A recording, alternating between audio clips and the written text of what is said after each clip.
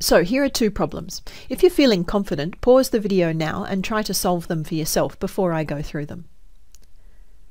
Okay, let's try the first one. So we have nitrogen gas reacts with hydrogen gas to produce ammonia gas. How many moles of hydrogen would be required to completely react with 3.2 moles of nitrogen? So the first step is to write out and balance the equation. Without the stoichiometric coefficients from the balanced equation, you can't do any stoichiometry. This also means you need to take care to get your chemical formulae right, because it's impossible to balance the equation if the formulae are wrong. So here we have nitrogen and hydrogen, both diatomic, giving ammonia, NH3, and we can balance it like this. Next, I'm going to highlight the information that I'm given in the question. What we know is that there are 3.2 moles of nitrogen, and what we want to work out is how many moles of hydrogen are needed to react with it. So to work this out, we need to look at the ratio from the equation. We can see that for every 1 mole of nitrogen, we need 3 moles of hydrogen. So the mole ratio is 1 to 3. So however much nitrogen we have, we need 3 times as much hydrogen. Here we have 3.2 moles of nitrogen. So we multiply that by 3 to give 9.6 moles of hydrogen. And that answers the question. 9.6 moles of hydrogen will react exactly with 3.2 moles of ammonia. Okay, next problem. We're still using the same chemical reaction, so no need to write out the reaction equation again. So what do we know? We're told that in a separate experiment, so we're starting from scratch but with the same chemicals, 4.5 moles of ammonia were produced. And we want to know how much nitrogen and hydrogen must have reacted.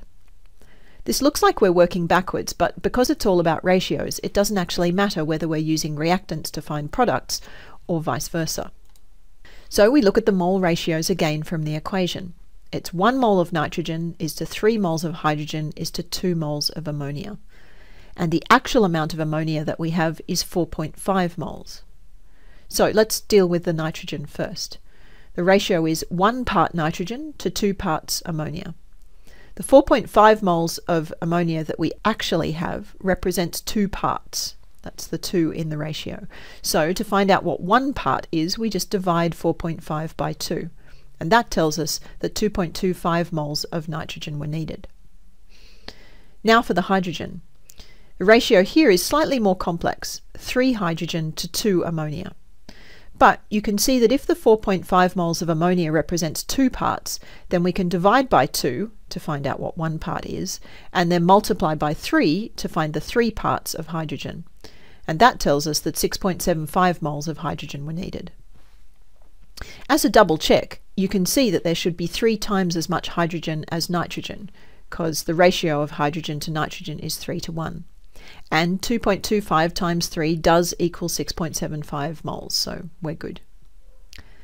Now let me highlight these last 2 points on my list of tips here. Always annotate your calculations. By this I mean write explicitly what it is that you're calculating in each step. In simple problems like this, it won't seem like it makes much difference. But as your stoichiometry calculations become longer and more complex, it becomes easier to make silly mistakes by accidentally mixing up values. Also, don't forget your units. Alright, let's try one last problem. Again, try pausing the video to give this a go before you watch me working it out. We're going to look at the reaction in which iron reacts with oxygen to give iron 3 oxide, which you're familiar with as rust. So first, let's write and balance the equation. And now, what do we know? We're told that we have 0.083 moles of iron. And what we're calculating is how many moles of oxygen are needed to react with this amount of iron, and how many moles of iron oxide are produced. So let's write out the mole ratio. We've got 4 iron to 3 oxygen to 2 iron oxide. And we know the amount of iron present, which is 0.083 moles. According to the ratio, this represents 4 parts, and we need 3 parts of oxygen to produce 2 parts of rust. So to find the amount of oxygen that's required, we're going to divide 0.083 by 4.